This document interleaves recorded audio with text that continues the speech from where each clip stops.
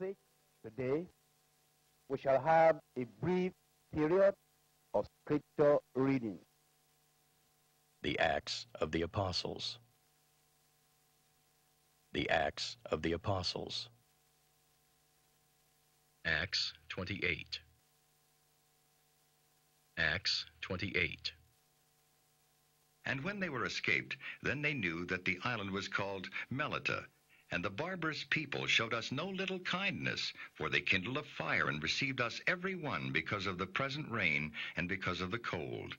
And when Paul had gathered a bundle of sticks and laid them on the fire, there came a viper out of the heat and fastened on his hand. And when the barbarians saw the venomous beast hang on his hand, they said among themselves, No doubt this man is a murderer, whom though he hath escaped the sea, yet vengeance suffereth not to live. And he shook off the beast into the fire, and felt no harm. Howbeit they looked when he should have swollen or fallen down dead suddenly.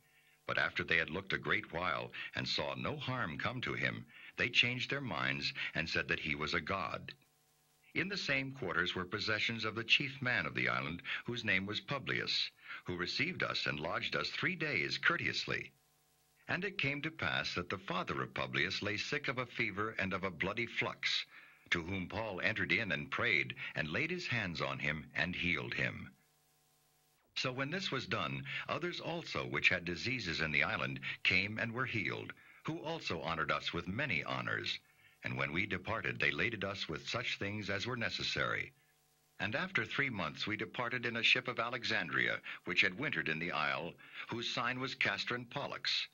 And landing at Syracuse, we tarried there 3 days.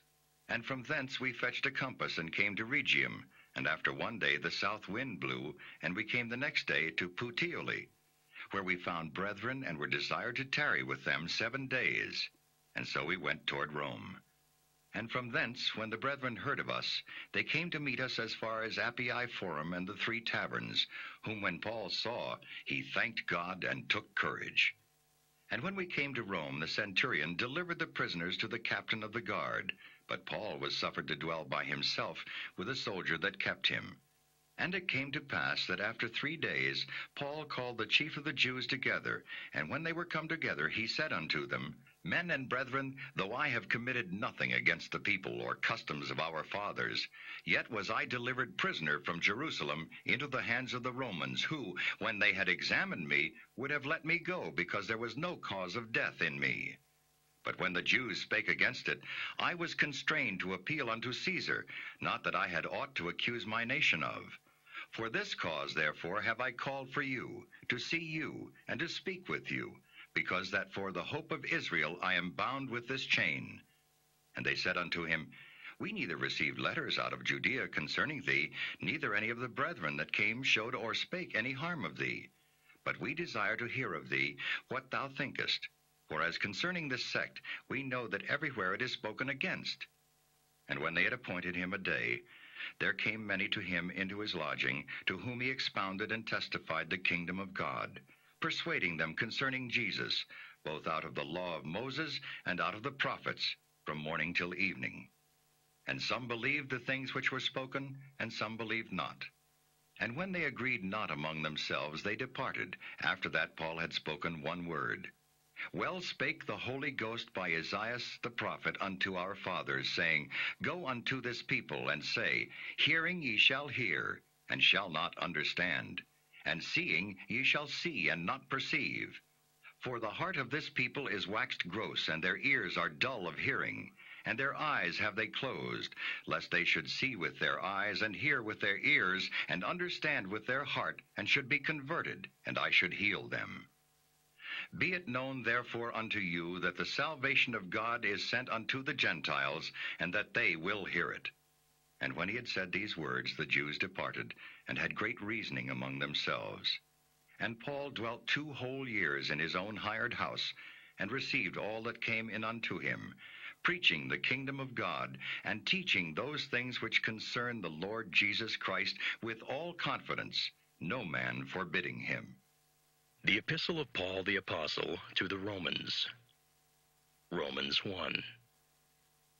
Paul, a servant of Jesus Christ, called to be an apostle, separated unto the gospel of God, which he had promised afore by his prophets in the Holy Scriptures, concerning his Son Jesus Christ our Lord, which was made of the seed of David according to the flesh, and declared to be the Son of God with power, according to the Spirit of holiness, by the resurrection from the dead, by whom we have received grace and apostleship, for obedience to the faith among all nations for his name, among whom are ye also the called of Jesus Christ.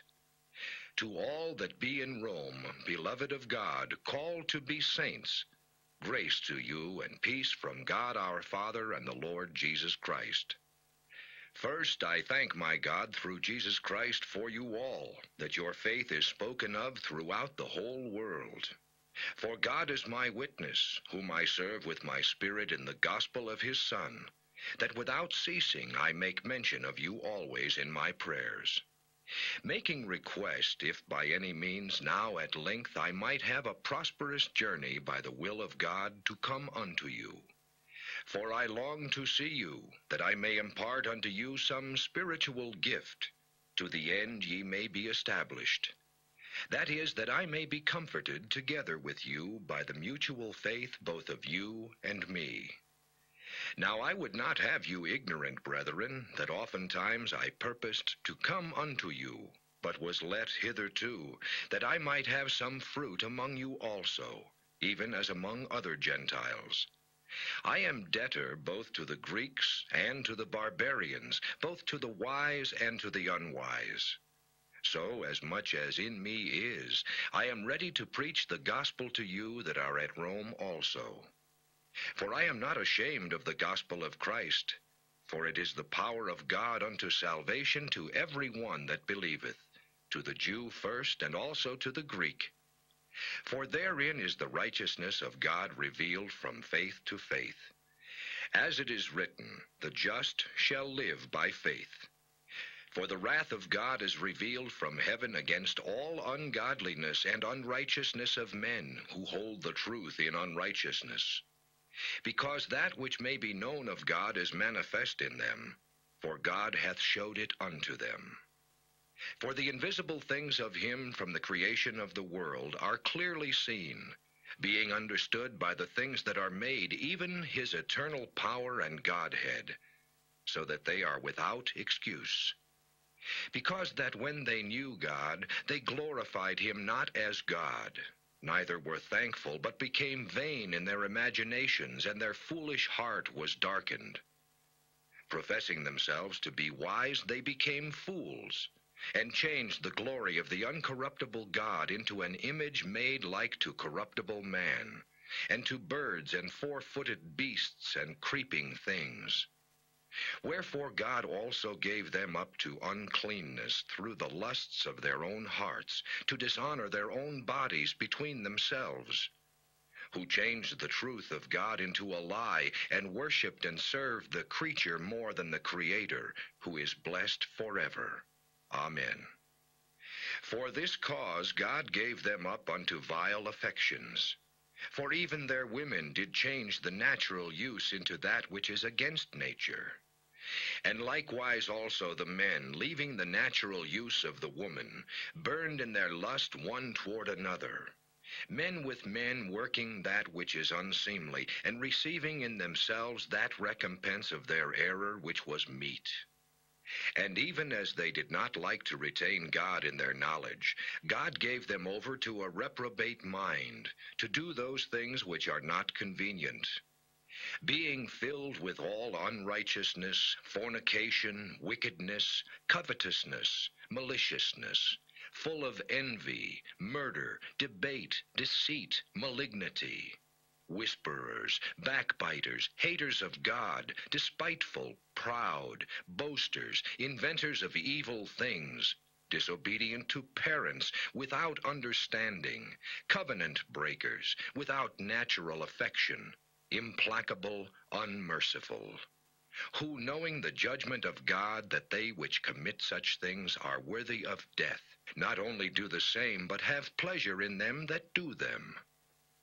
May God Help us to be doers of the word